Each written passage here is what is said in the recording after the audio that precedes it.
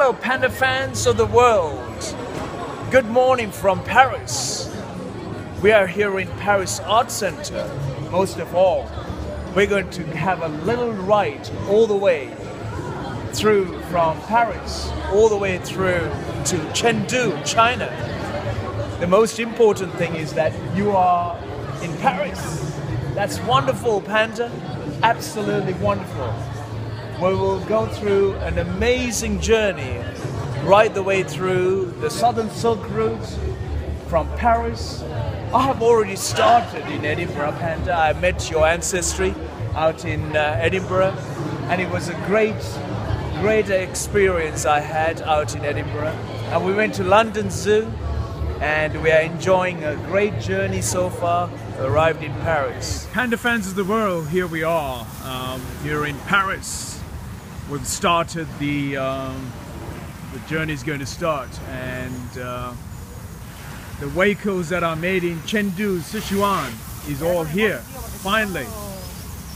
And the amazing epic journey is going to begin here in Paris and onwards to Brussels, then on to Berlin, then following on to Austria, across the Dolomite Mountains, and then on to Italy, Rome, and it will cross over into Greece, and then on to Turkey, and then beyond. Panda fans, here I am in Paris. We are heading on to Eiffel Tower just for a little celebration and a reminder of our journey from here all the way to Chengdu, Sichuan province of China.